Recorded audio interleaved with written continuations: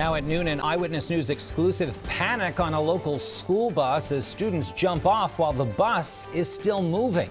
Good afternoon, everyone. I'm Jim Donovan. Welcome to CBS 3 Eyewitness News at noon, now streaming live on CBSN Philly. And I'm Janelle Burrell. We are getting an exclusive look this noon at the chaos that unfolded on a nightmare school bus ride, and it was all caught on cell phone video. Our Matt Petrillo is at Haverford Middle School, where parents want answers about how things went so wrong. Good afternoon, Matt.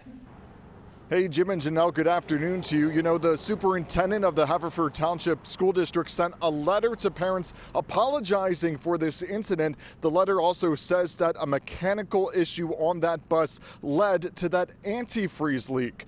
Well, take a look at some video shot by reporter Joe Holden's daughter. You can see what appears to be that antifreeze leaking on the floor of the bus near students' backpacks. The superintendent says 3 students were treated after contact with the antifreeze, so we're now working to figure out just how bad those injuries are.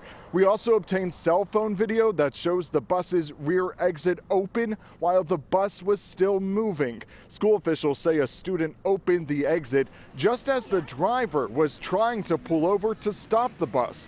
Fortunately, everyone safely exited the bus after it stopped. There were no injuries from that. Officials also say an additional bus was sent to that location to take the children to school, but some students instead chose to walk the rest of the way to Haverford Middle School, which is more than a mile. Parents were shocked to learn what happened. That's scary. That's terrifying. Like, you think your kids are safe on the bus.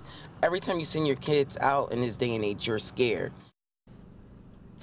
And again, the superintendent of the Haverford Township School District did apologize to parents in a letter. No word yet if that bus has been fixed. Reporting live in Haverford Township, Matt Petrillo, CBS 3 Eyewitness News. All right, Matt, with that exclusive this afternoon.